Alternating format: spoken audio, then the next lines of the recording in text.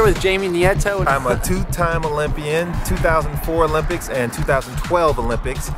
So make sure you guys check me out, jamienieto.com. You get a lot more information there. You do sprinting as a distance person, but it's not the same as sprinting as a sprinter. Yeah. Like if you're a sprinter, you run hundreds, you run 200s, stuff like that. You don't run 400s or 800s because I think you're wearing out those fast twitch fibers and you're working on a whole different system in your body. The neuromuscular system is not firing at a quick rate. It's now firing at a slower rate because you're teaching it endurance. You're not teaching it explosive dynamics, mechanics. So you must believe in this mentality a little bit. Like if you want to train to be a sprinter, don't spend too much time in the distance field, or don't train 100%, yes. Because that can actually do diminishing returns or like counterproductive. Exactly. I mean, it's science. It's science. It's not really my opinion. It's science. It's been proven over and over again. You can ask any track and field coach. You can ask most track and field athletes who are at an elite level of training. Okay. You brought something up about how you might not look strong, but you are. Well, you look pretty strong. Okay. That being said, another thing I think about when I look at track and field is a lot of the times the long distance runners kind of look frail, and a lot of the times the sprinters look like almost bodybuilder-esque. Like you can see every striation of their muscles. Do you think it's that's just the way they built, or is there the way they train lending them to that kind of look? That's what it is. The way they train is lending them to that type of look. First of all, a lot of muscle is not going to help you in the distance. Yeah. You know, so putting on a lot of muscle and running around, it's actually going to hurt you because you're going to end up being heavier running around the track 30 times or however much distance you're running. And then vice versa. Now the muscle for the sprinters is actually pushing them. When you're stronger, you can run faster in a sense if you have those fast twitch muscles that are lending you to be that fast in the first place. You know, just because you're strong and big doesn't mean you're going to run fast. You still have to be, you know, dynamic. You have to have those fast twitch fibers that allow you to run fast anyways. But if you also add the speed to it, and they're also working on strength to weight ratio as well, if you add the speed to it with the strength, then they're going to run faster. So that's why you get that. So it's their type of training that's lending to what they're doing. Yeah, we believe that too. I just wanted your opinion, because when people are trying to shape up exercise-wise in the fastest way possible, we usually try to persuade them to go more into the fast twitch exercises. Yes, definitely. And we use the sprinter versus distance as an example, what they look like. Definitely. I think whenever I train somebody, and I've done some personal training as well, I try to get them to do intervals, sprint intervals. Because I think that'll be the fastest way to lose weight.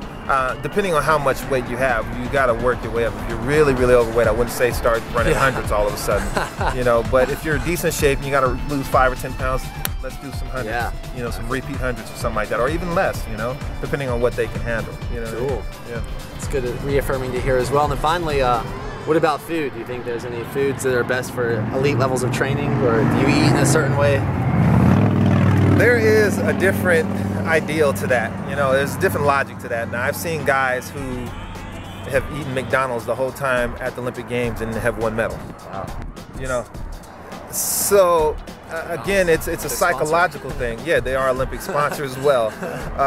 But you know, it's psychological. If you feel like, and obviously there's physiological and scientific proof behind it as well. This year, for me, not this year, 2012, I decided to have a better diet. So I cut out candy, I cut out a lot of sugars, not as much carbs, a lot of saturated fats. I wasn't eating as much fried food and greasy foods. And I felt like that helped me to keep my weight down better.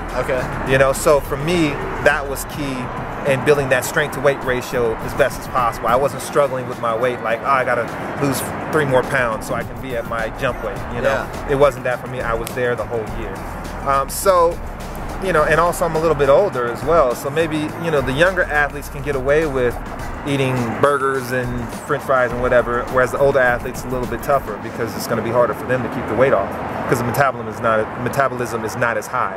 If that makes sense. Yeah, it makes sense. You know, but I do always encourage, you know, try to have the best diet as possible. I think, you know, if anything, psychologically, it's going to help you. Okay, cool. And do you meet many people there in your field, like especially the explosive field, that eat vegetarian diets or vegan diets? I was just curious. I don't know of any sprinters or high jumpers that are vegans or vegetarians. Yeah, I imagine it more carries over to like the long distance running realm, but And even then, I mean, you know, you're talking about when you're running distance, you need a good. Well, it's definitely cool to just hear all like kind of reaffirming evidence of what we do, and then what we kind of try to persuade other people to do, that are trying to get fit fast.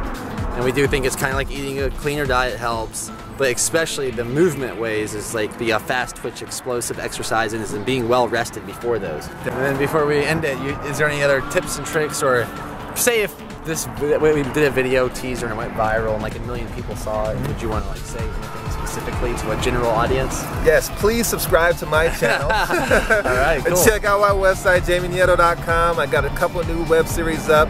Holla at Your Boy, which is a great informal web series about, and you can also hear not just from me, but other Olympic athletes telling their story and their testimonial about how they became Olympic athletes. It's called Holla at Your Boy, so make sure you guys check that out. Okay? Cool. Hey, it's great having. Thank you very much, Daniel. Thanks a lot for this. This is awesome. Peace. Yeah. If someone just like a layman is watching this video and they're like, I want to jump higher, I want to like at least learn from this guy. He's tapped into the highest level of jumping there is. Yeah. What's the first thing or the easiest thing people can start doing, or maybe some kind of exercises to start tapping into their jumping abilities? I would say my biggest thing would be.